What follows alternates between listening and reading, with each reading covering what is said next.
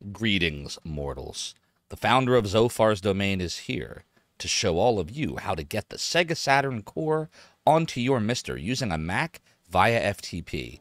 Now, I know you could just use the microSD card, copy the stuff over, and call it a day, but it can be a little tricky getting the SD card out of there, so I'm going to show you how to do it with your Mac via FTP. So let's go. It's going to look like this. Press the A button and go to the left, and that'll get you the information screen. See the IP address up here? Mine's 10.0.0.134. Remember that. It's going to be important in a little bit here. Okay. So go ahead and jump on Discord. If you don't have Discord, links right in the YouTube panel. Click on the MiSTer Discord here. Go to Unstable Nightlies under Feed and Test Builds. You're going to need a couple things. First of all, go ahead and get the latest Saturn core. The latest single SDRAM build is right down here. As of this video, it's June 8th. The latest dual core, as of this video, is right over here from May 10th. I download both just for fun, but I use the dual SDRAM for the most part because that's the setup that I have. If you don't know which one you actually need, look at the back of your MiSTer. If you have analog outputs, then chances are you need single, and if you don't, dual. Once you've downloaded those, you're also going to need the latest unstable MiSTer binary, which, as of this YouTube video, is right over here from May 28th. So go ahead and download that. And you're also going to need the Saturn BIOS. And no, I'm not telling you where you get that. Search is your friend.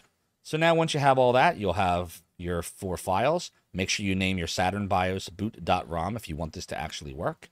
For the MiSTer binary, you have to make sure that it's named MiSTer. So if there's an extension at the end, make sure you chop that off. And then you're going to have your Saturn cores.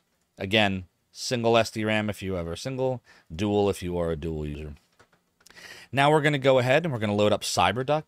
You can use any FTP program you want here. I prefer CyberDuck just because ease of use.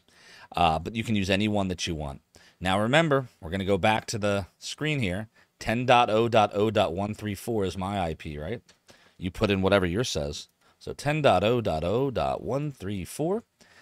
The username is going to be root. The password is going to be 1. Go ahead and connect. Now we're going to go to the root of the drive, which is the front slash right here. Then you're going to go into media and FAT. Now from here, a couple things you're going to have to do. Firstly, go to _console. And then we're going to go ahead and we're going to take the Saturn cores. And we're going to pop them right in here. Okay? Now they're in there. Okay, the next thing that we're going to do is we're going to go ahead and we're going to go into games. Make yourself a Saturn folder in here. If you're not sure how to do that, you can just go to File, New Folder, and then you can type in Saturn. All of your games will go in here, and then you're going to take that boot.rom, which is that BIOS folder, and just drop it in the root of Saturn. Okay? Now, the last thing that you want to do is you're going to want to make sure that you pop in the unstable MiSTer binary. So to do that, I recommend you take your old one and rename it to MiSTer.old. That way, if something goes wrong, you can always revert back. And then I'm going to take that new unstable nightly, which we've named MiSTer. I'm just going to pop it in here. Just like that. It's that easy. Now, if we did everything correctly, we will have liftoff. Let's see. Go into our console cores. And if we did it right, yep, we got both the Saturn cores. We'll go ahead and load up dual for purposes of my build. And then we're going to go ahead and load up my favorite Saturn game of all time. The amazingly programmed, not at all buggy, glitchy, or slow Virtual Highlight. Don't judge.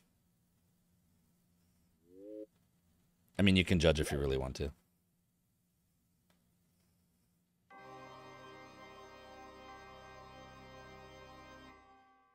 And there we go. Virtual Highlight. We have liftoff. Give it a little test whirl here. Make sure it's working as it should.